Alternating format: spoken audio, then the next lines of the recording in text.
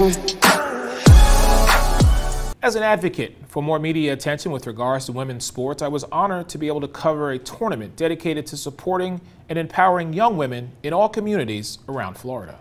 We are here at the Suncoast Boat Show, the 41st Suncoast Boat Show here at Marina Jacks. I am here with the Director of Business Development. This is Nick Pantner. Nick, thank you so much. Nick, I got to ask you, man, what exactly are we sitting on up here today? We're actually sitting on a $3.2 million vessel from... Hold on. $3.2 million. Yep, you heard that right. Oh, I knew Don was going to make me do this one. The 2023 Sarasota Manatee Ohio State Alumni Golf Outing will be held on a Sunday this year.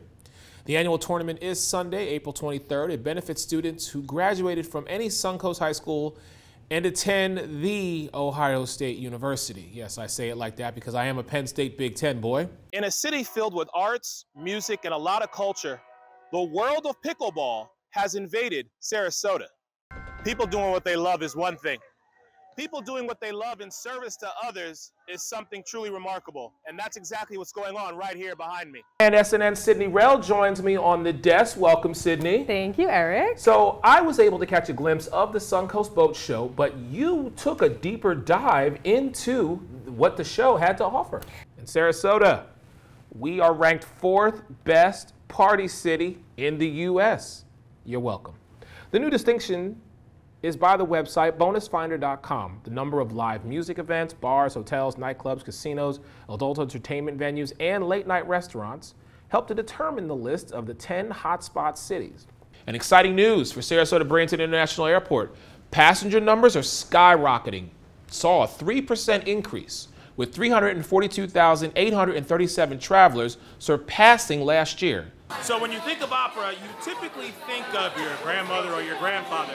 However, there's a society here in Sarasota that would beg to differ. Two companies with one goal in mind: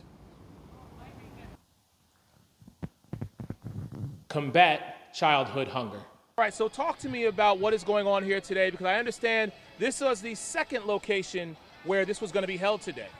A Maryland man has found his lucky numbers. According to the Maryland Lottery, a 52-year-old anonymous player from Charles County has won his third $50,000 prize in 11 months. Well, I'm definitely going to go play my numbers tonight. Make sure you do for the Powerball. Listen, we appreciate all of you tuning into SNN, the Suncoast News Network. On behalf of meteorologist Alex Vaughn, Sydney Rell, and our production team, Sarah and Tyler, we thank you. I'm Eric Wilson. Have a safe and great rest of your evening.